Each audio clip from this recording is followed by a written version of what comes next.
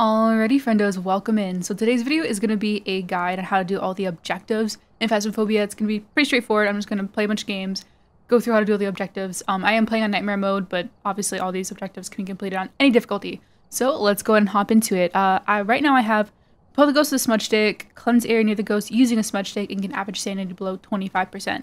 So to get my average sanity below 25%, I can't really see my sanity on Nightmare, but you just sit in the dark. Sit in the dark, or you can use a cursed possession, which I will show you how to do that. Cursed possessions do use your sanity, so you can use a cursed possession to lower your sanity. And by lowering our sanity, we'll also get the ghost to hunt, so we can repel the ghost with a smudge stick while it's chasing us. The cleanse the area near the ghost using a smudge stick, you don't have to do that during a hunt, but you can also do that during a hunt. Just smudge the ghost when it's like right next to you. But you can also complete this objective. Just go into the ghost room and just smudge the room. So let's go ahead and go inside and we will do these objectives. Okay, so like I said, all the cursed possessions will lower your sanity. The voodoo doll is the one cursed possession that doesn't lower your sanity by much. I believe it's 5% per pin that you pull. So that one's kind of no bueno for lowering your sanity. Let's see, we actually might have that. Oh, we don't. Okay, we have the summoning circle. Summoning circle is really good for lowering your sanity. I believe you lower your sanity by 15% for every candle that you light. So something you can do with the summoning circle is you can light 4 candles to leave the last one unlit and lower your sanity just enough to where the ghost will hunt you without getting a cursed hunt. Because remember, cursed hunts have a slightly shorter grace period, the grace period being the time between when the ghost starts a hunt to where it actually starts moving and can kill you.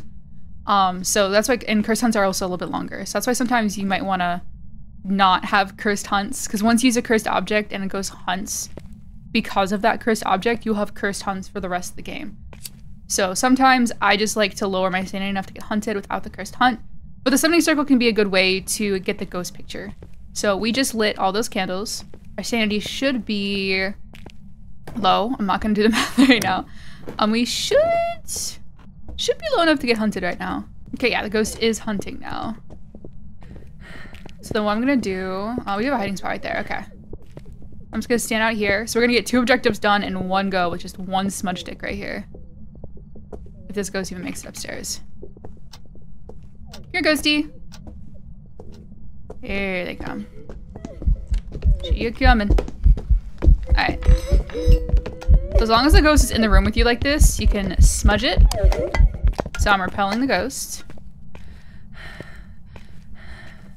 And then for the, actually no, I should have gotten the, yep, see, both objectives just got done with 1 smudge stick, 1 hunt. Easy peasy. So that's all 3 objectives done. Like I said, you can lower your sanity just by sitting in the dark. Make sure you don't have any candles nearby you, because candles will keep your sanity from draining. So easy peasy. But say you have the cleanse the area near the ghost objective and you don't want to get the ghost to hunt. Sorry, this one. Say the kitchen is the ghost room. You would just use a smudge stick in this room. That's all you have to do for that. And then you know if you did it because it would check it off. I mean, there's also a slight chance maybe the ghost wandered out of the room, so you might not get the objective. But if the ghost does a ghost event, or if it like throws something, you know the ghost is right there, or if you have motion sensors, so you know for sure that you are cleansing the area near the ghost. All right, let's do some more objectives. All right, so awesome. We got 3 new objectives this time. We have a member escape, have a member of your team witness a ghost event, find evidence of the paranormal with the EMF, and get a ghost to split a candle. All fairly easy. Hopefully we don't get a shade, because if you have a shade, trying to witness a ghost event could be annoying, but otherwise the ghost should be pretty active. Candles actually spawn on most maps.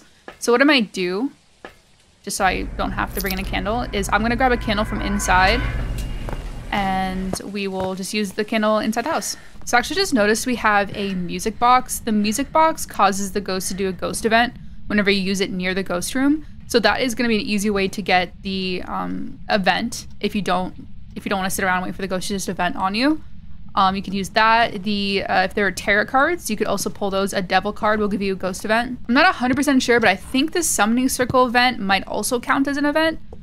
Those are the only objectives that will just, or sorry, the only cursed items that will just straight up give you a ghost event. So to get an EMF reading, super easy. Just if the ghost touches the door, throws an object, you can get, there we go. You just touch this door. Boom, look at that. Objective done. That's actually a super easy objective. You can also get EMF readings off of a ghost event. So if the ghost is a ghost event, you can you have to sometimes find like the origin of the event. You can get like EMF reading 4 off that. And then the candle, at least on Willow Street, there's one right here. So I'm gonna guess the ghost is like about here. You just want to put candles near the ghost room. and they'll eventually blow it out. You don't even have to be in the house to get this objective done. You could just fill the area with candles and then leave, and I'm pretty sure the ghost will eventually blow out a candle. I'm gonna try to get this ghost to do a ghost event without the music box first, just so I can show you how to do it in case you don't have a music box or a cursed possession that can help you with a ghost event. But basically, to get the ghost to ghost event, granted it's an active ghost, aka not a shade, you just gotta sit there and piss it off. You just gotta talk to it, ask it to give you a sign. Maybe the lower your sanity, the more likely the ghost is to do ghost events. So maybe try to sit in the dark. You could use a cursed possession just to lower your sanity just a little bit. Yeah, we're gonna sit in here. I think actually, yep, already blew out the candle. Perfect. Give us a sign. Show yourself. Sometimes you can even say their name. Raymond Nilsson. Did I say that right? Raymond Nilsson, give us a sign. Show yourself. Give us a sign. Show yourself. Oh, okay, well that was a sign. Not the sign I'm looking for, though. And sometimes it can take you a while. Sometimes ghosts don't want a ghost event right away. Sometimes they'll ghost event as soon as you walk in the house. It's just sometimes it's RNG whether or not they do. Like I said, shades are super inactive, and there's a chance you may not be able to get a ghost event from them. Did that... Wait, that bunny just disappeared. Where did it go? Hello? It went all the way over here? I didn't know that... Can the ghost do that? Can the ghost teleport items? This bunny is holy now. I'm bringing this back. I'm putting it back where I found it. So if you're trying to get the ghost to do a ghost event and you're worried about getting hunted, with some things you can do, you can put on crucifixes, right, to prevent the hunt. Granted, if the ghost steps outside out of the range, it might still hunt. But you also have a smudge stick to protect yourself. So if you have crucifixes and a smudge stick, you shouldn't have to worry. You can just smudge stick, run away, or the crucifix will just prevent a hunt altogether. Raymond Nilsson, give us a sign. So yeah, right now I'm just trying to lower my sanity so the ghost gets a little bit more active. I'm just talking to it, asking me to give me a oh, there you go. Jesus. Okay, well there's a ghost event for you. I was so not ready for that. And I knew that was a ghost event, of course, because it touched the door and the footsteps immediately started walking, so I knew that wasn't a hunt. Also, this crucifix is definitely what prevented a hunt. So yeah. It's really just as simple. You just have to. Wasn't even talking to it. I didn't even have my push to talk on. I guess my sanity was low enough for it to just event on me. So sometimes it's just about waiting around, getting the ghost to just do an event when it wants to. Let me go and take some sanity pills, and I'll show you how to use the music box to get a ghost event. But assuming you don't want to wait around for a ghost event like that, you can use the music box to get that done as well. Yeah, you want to make sure that you're using the music box when your sanity. You have a decent amount of sanity, because if you use the music box when your sanity is very low, it'll just immediately shut and the ghost will just start hunting. So you want to make sure you use it either early on or after you've taken some sanity pills. So the music box, you want to start it not close to the room. If you start the music box right in the ghost room, if the ghost is really close to the music box when you start it, it'll immediately shut and start a hunt. So you kind of want to start it far away. All right. And when the ghost starts walking like that, that's the ghost event, and you want to make sure then you flee. I think it might be a... Oh, it's a Dio. Okay. Hey there, buddy. I get so many Dios whenever I'm recording tutorials. It's funny. Makes it easier. Okay. But yeah, that's how you use the music box to get a ghost event. Also a great time to get a picture if you need to. Alright, we've already done the EMF reader objective, but now we have the detect a paranormal sound with the parabolic mic and detect a ghost presence with motion sensor. Both super easy to do. You just want to take, for the motion sensor objective, you just want to put a motion sensor near the ghost room, and it's going to eventually walk through it. Another thing you can do if the ghost is just for some reason not walking past your motion sensor is you can get the ghost to hunt and then just have it walk by the motion sensor, and it'll activate it. It can activate it during a hunt as well. You actually use the parabolic mic right now possibly to figure out where this ghost is. Oh, okay. Well, it already activated the motion sensor, so we know it's around here. We're looking for the parabolic mic objective. You're gonna want to look when you're getting... I had it for a second. You're gonna try to get a reading somewhere between like 0.4 and like 0.8. Oh, actually, I think we just got it. You hear that footstep? Yeah, so you just heard a footstep. You want to look near the ghost room. So I'm assuming maybe this hallway right here is the ghost room. You just don't... Just look at it. All you have to do is just look at the room, and you'll eventually hear like maybe a footstep, a whisper, what have you. And actually the parabolic mic has a crazy range on it too, so you don't even have to be that close to the ghost room. You could like sit near a hiding spot and use the parabolic mic. You don't have to be right in the ghost room, but being a little bit closer might help you get it faster. But you can also, yeah, but the parabolic mic you can also use to find the ghost room. Because as you see, we're getting a 0.7 reading looking right at the hallway. That means this is the ghost room. You'll usually get a reading somewhere between like maybe 0.4 or 0.8. That means you're just like looking at the ghost room. So we've already done these 2 objectives, but now we have capture a photo of the ghost. There's a few ways you can go about doing this. You can sit around near the ghost room and hope that the ghost is a ghost event on you. You can try to get the picture during a hunt, which is probably the most challenging way. Or you can use a cursed item to get the photo, which really is just depends on RNG on what you get as the cursed item. Dang, it looks like we have a voodoo doll as our cursed possession. So we're not going to be able to get the ghost photo with that, unfortunately. We could use this to get the ghost to hunt. I'm not going to do that yet, though. I will show you how to get the... Oh, look at the bone. I will show you how to get a picture during a hunt, but we'll try to do the easier ways first. So yeah, to get a ghost photo, you can just hang around the ghost room and wait for the ghost to do an event. If you had a music box, tarot cards, or a summoning circle, you could use those to get a picture. The summoning circle, when you light all the candles, the ghost is a ghost event, and that gives you time to take a picture. Music box, I just showed you, does a ghost event. And then tarot cards, you have a chance of getting a devil card, which causes a ghost event to happen. You can get a picture. Sometimes the ghost events are airballs, so again, the tarot cards are just going to come down to luck. So I'm just going to hang around the ghost room and see if the ghost will do a ghost event so I can get a picture. Kind of similar to the previous game where we had to get the ghost to do a ghost event. Just kind of sit around, let your sanity drop a little bit, maybe try to talk to the ghost, piss it off. This thing threw the cock on the truck, what the heck? Jesus. Give us a sign, show yourself. There you go. You want to make sure to get the picture. You don't get too close to the ghost, because if you get too close, the ghost event's going to go away. So try to stand a little bit far away. I mean, you have to be decently close to get a 3-star picture, but you also don't want to get inside the ghost because, as you saw, the ghost event will go away. So yeah, I was just sitting in the dark, kind of asking it to show itself, give me a sign. I was saying its name, and eventually manifested. So that's the easiest way to get the picture. Besides, I mean, cursed items are very easy, but they have the risk of the ghost hunting. So you just kind of sit around and wait for the ghost to appear. Easy peasy. So now I will show you how to get the ghost picture during a hunt. So the capture the picture of the ghost objective, you can actually get when you have the journal full. So say you have all 10 pictures of 3-star things of other stuff, you can actually still get the objective done as long as you have a 3rd camera.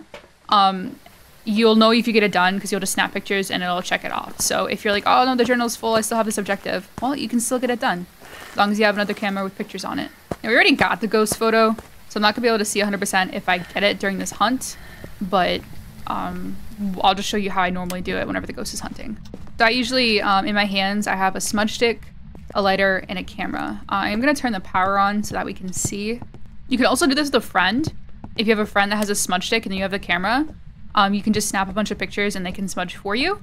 But if you're solo, this is how I would recommend doing it. So I'm gonna use the cursed possession to get this thing to hunt me. And I do have a fresh camera just to ensure that we can get the picture. Also, always know where your hiding spot is when you're gonna get the ghost to hunt. Actually, I'll show you what I'm gonna try to do. This may be risky, I may die doing this, but this island here actually breaks line of sight. So you can actually crouch down and lose LOS with the ghost. So I think I might just do that instead of trying to run away and die. I'm just gonna pull the pins until it hunts me. It's throwing so many things. There we go. Okay, it's hunting now. Alright, so as soon as you see those, just start spamming right click. And hopefully one of those counts. Oh, Jesus. Alright, and I'm going smudge. Stay crouched right here. And just keep track of the ghost. Make sure it doesn't come around the island. But yeah, this actually is a hiding spot, kind of. As long as the ghost isn't... If a ghost comes around the corner, make sure you keep an eye on it. See, like that? It almost saw me. Alright, so I think one or two of these pictures definitely would have counted. You can definitely clearly see the ghost in these pictures. Oh, that was a good one. So yeah, I usually just spam right click. Because I'm trying to time exactly... I'm gonna get out of here so we stop here in this car. Trying to time exactly when the ghost is like visible so you can get a picture. I'm not good at that. So I usually just spam right click until I get the picture. Yeah, that's how you get a picture of a ghost. So now we have a member of your team escape the ghost during a hunt and prevent the ghost from hunting with a crucifix. let's go and talk about the crucifix objective. So to get the crucifix objective done, you're just going to place crucifixes near the ghost room. This one could be a little bit tricky because if the ghost chooses to like wander away from the ghost room and hunt outside the range of crucifixes, it's going to seem like the crucifixes aren't working and like the objective is hopeless. But sometimes it takes a little bit of trial and error. If you're on a big map or like say Camp Woodwind where it's really hard to tell where the ghost room is, this objective can be particularly frustrating. But every time it hunts, you can just kind of keep note of where it's hunting from and try to put a crucifix near there. So it looks like this ghost is in the basement. I'm going to try to use the thermometer to like more accurately pinpoint which room is actually its room. All right, so very clearly this is its room because it's freezing in here. So I'm going to set up crucifixes in this room. If you didn't know, you could put crucifixes down. If you press and hold F, it shows the range of the crucifix. So I'm just going to try to put it down so that it covers the whole range of the room. All right, then I'm just going to put another crucifix maybe out here just to kind of protect this area in case it happens to wander out. Now there is a chance it might wander like over here and choose to hunt, or maybe it'll wander over here and choose to hunt, in which case the crucifix won't protect you. And then maybe at that point you'll want to move the crucifix. But let's see if this ghost will comply and use the crucifix near the ghost room. In order for this objective to work as well, you have to make sure your sanity is low enough in order for the ghost to hunt. So if you just started the game, you put crucifixes down, you're like, why isn't this working? Well, your sanity just isn't low enough for it to actually hunt you. Another ghost you may have to watch out for when you're doing this crucifix objective is a shade. So shades will not hunt when you're in the same room as them. So if it is a shade and it's, well, there we go. If it's not using the crucifix, you might need to step out of the room for it to use the crucifix. Okay, so as you can see, this ghost just used the crucifix. I did step out of the room because I wasn't sure if it was a shade or not, but that's all you gotta do. Just put the crucifix in the room, make sure your sanity is low enough. You can sit in the dark to drop your sanity, use a cursed item, and it'll eventually use it. Alright, so I'm gonna go over these crucifixes and we will talk about how to escape the ghost during the hunt. The easiest way to do it is going to be to use a smudge stick. Just kind of did what I did whenever I took the picture of the ghost, but without taking the picture. You can just loop it, smudge it, and you'll escape the hunt. One thing you have to keep in mind is that if anybody at any point dies during that hunt, like even if you smudge it and successfully get away, but one of your friends dies, somebody you're playing with dies, that objective will not get done. So you'll then have to get the ghost to hunt again and wash, rinse, repeat. All right, so the ghost is hunting. I'm just gonna get it to come up here.